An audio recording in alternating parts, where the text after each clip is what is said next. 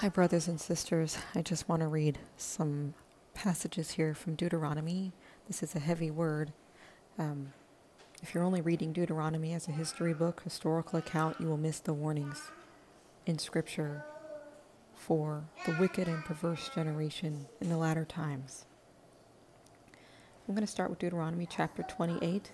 In the beginning of the book, the Lord makes promises to those who obey him and follow after his commands. And then the warnings come quickly after that, starting in verse 15. But it shall come to pass, if thou wilt not hearken unto the voice of the Lord thy God, to observe to do all his commandments and his statutes which I command thee this day, that all these curses shall come upon thee and overtake thee. And then in verse 20, the Lord shall send upon thee cursing, vexation, and rebuke, in all that thou settest thine hand unto for to do, until thou be destroyed, and until thou perish quickly, because of the wickedness of thy doings, whereby thou hast forsaken me. The Lord shall make the pestilence cleave unto thee, until he have consumed thee from off the land, whither thou goest to possess it. The Lord shall smite thee with the consumption, and with the fever, and with an inflammation, and with an extreme burning, and with the sword, and with blasting, and with mildew, and they shall pursue thee until thou perish. Is this not what's happening now? And thy heaven that is over thy head shall be brass, and the earth that is under thee shall be iron. The Lord shall make the rain of thy land powder and dust. From heaven shall it come down upon thee, until thou be destroyed. I'm going to turn the page. And verse 27, the Lord will smite thee with the botch of Egypt, and with the emerods, and with the scab, and with the itch, whereas thou cannot be healed. 28, the Lord shall smite thee with madness, and blindness, and astonishment of heart, that thou shalt grope at noonday, as the blind gropeth in darkness, and thou shalt not prosper in thy ways, and thou shalt be only oppressed, and spoiled evermore, and no man shall save thee. And he's talking about blindness. There's also a spiritual blindness, and I'm going to confirm this when we go to Deuteronomy chapter 32. This is exactly what we're witnessing in the world today. All of these people who do not know the Lord, these are the things that are happening. Even people who profess to know the Lord, there is some type of spiritual blindness over them, that they are not understanding the signs of the times or what is happening in the world, especially as it relates to this abomination. I'm going to keep going.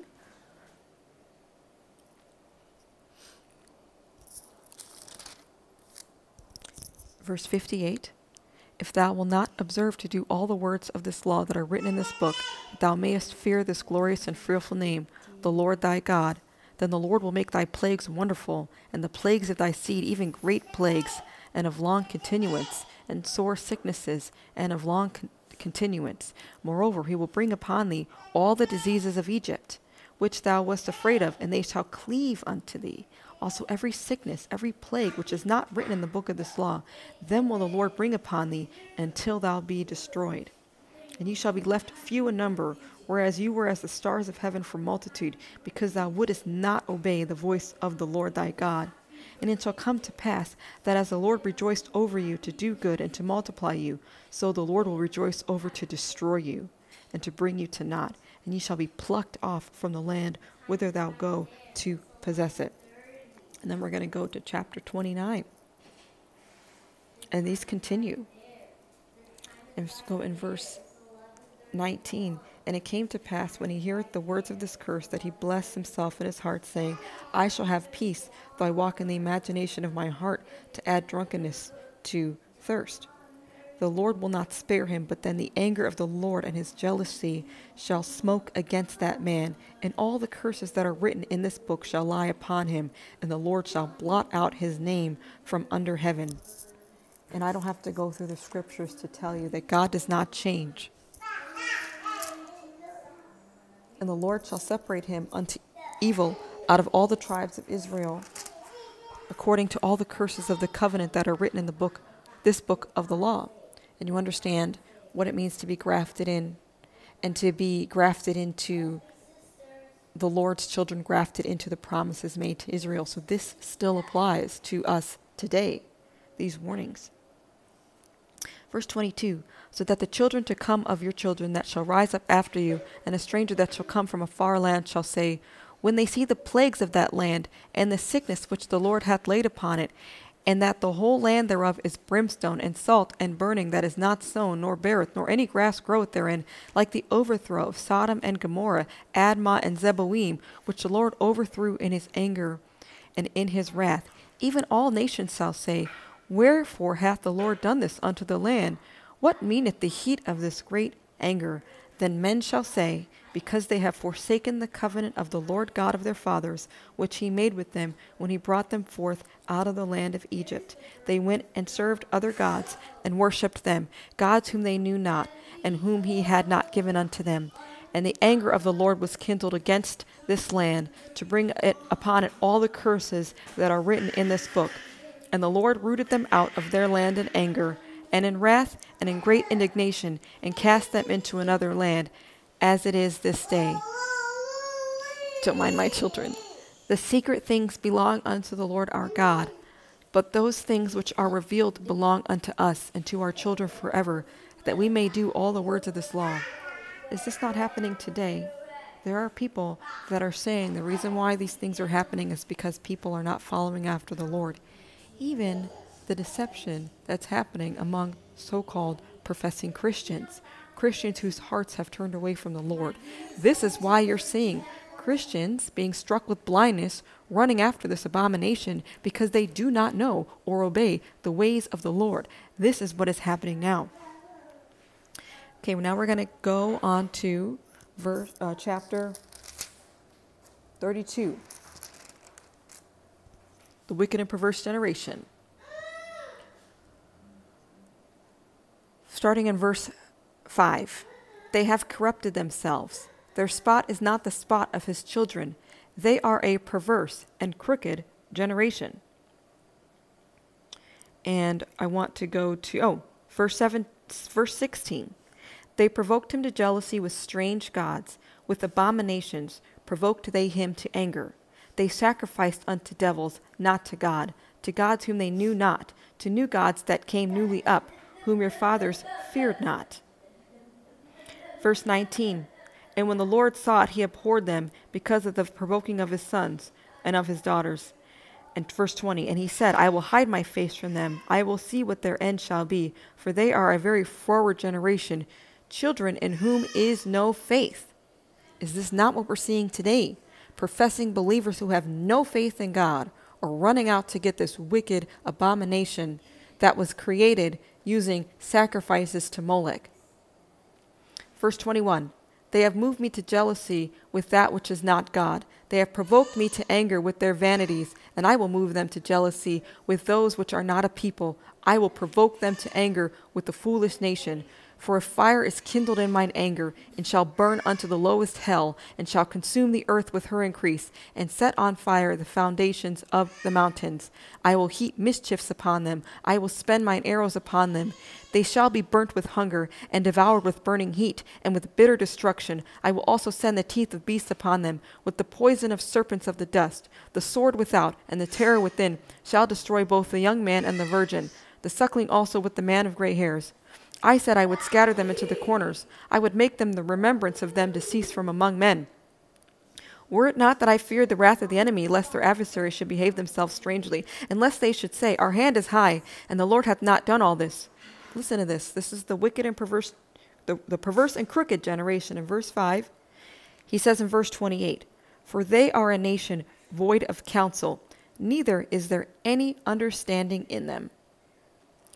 Verse 29, oh, that they were wise, that they understood this, that they would consider their latter end.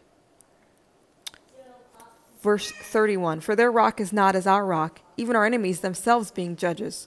For their vine is the vine of Sodom and the fields of Gomorrah. Their grapes are grapes of gall, their clusters are bitter. Their wine is the poison of dragons, the cruel venom of asps. Is not this laid up in store with me and sealed up among my treasures? To me belongeth vengeance and recompense. Their foot shall slide in due time, for the day of their calamity is at hand, and the things that shall come upon them make haste. For the Lord shall judge his people and repent himself for his servants. When he seeth that their power is gone, there is none shut up or left. 2 Timothy 3:5. The Lord says that people will have, the Lord says through Paul when he wrote to Timothy, that people will have a form of godliness, but denying its power, from such people turn away. This is talking about people who profess to belong to the Lord, who are not walking in the power of the Holy Spirit. God's saying here he's going to bring judgment upon these people. For the Lord shall judge his people, not judge his not people, his unbelievers. He will judge his own people and repent himself for his servants when he sees that their power is gone and there is none shut up or left. And he shall say, where are their gods, their rock in whom they trusted, which did eat the fat of their sacrifices and drank the wine in their drink offerings? Let them rise up and help you and be your protection. What are you seeing now? Professing believers, trusting in the government and trusting in this abomination to protect them from this plague or pestilence that's in the land. They have no faith in the Lord Jesus Christ. They have no faith in the rock of the Lord. God is bringing this judgment upon them. This is what he says. See now that I, even I am he, and there is no God with me. I kill and I make alive. I wound and I heal. This is the Lord speaking. Neither is there any that can deliver out of my hand. For I lift up my hand to heaven and say, I live forever. If I whet my glittering sword, and my hand take hold on judgment, I will render vengeance to mine enemies, and will reward them that hate me. I will make mine arrows drunk with blood, and my sword shall devour flesh, and that with the blood of the slain and of the captives, from the beginning of the revenges upon the enemy. Rejoice, O ye nations, with his people, for he will avenge the blood of his servants, and will render vengeance to his adversaries, and will be merciful unto his land and to his people. If you're saying that the Holy Spirit is telling you that this abomination is not what we know it is, you better test the spirits. If you're telling people God is going to be totally okay with this. There were people sacrificed to Molech to make these abominations. God is not changing. It says in Matthew 10, starting in verse 34, think not that I came to send peace on the earth, but I came to bring a sword, to set at variance mother against daughter, father against son. People's enemies shall be members of their own household. He is splitting people. It also says, anyone who loves father or mother more than me is not worthy of me. We have to stop loving our family and friends and people that we know more than we love the truth and telling people lies. We need to walk in the power of the Holy Spirit. If someone is blind to what's going on, read Deuteronomy and find out, and beg God for understanding and mercy and wisdom and clarity and discernment in this last hour. The worst and most dangerous thing we can do is give people words that we're saying are coming from the Lord. When the word says that God will judge his people and bring judgment upon them because they did not follow and obey him. We have to obey the Lord over all. We have to obey his commands and be very careful to tell someone, if you're hearing from the Holy Spirit, particularly about this abomination, and telling people, oh, it's not the mark. You better be 1,000% sure the Lord actually told you that. And you're telling people it's not. Because if pressure gets too high, they may decide, oh, well, if it's not, I'll just go ahead and take it because this person said, the Holy Spirit said God's going to forgive people for taking this. You better be very careful saying that you're speaking on behalf of the Lord. When the Lord says that his people are walking without power, there's no power in them, and he judges them, and this is a wicked, perverse, crooked generation where there is no understanding, or that they would understand their latter end.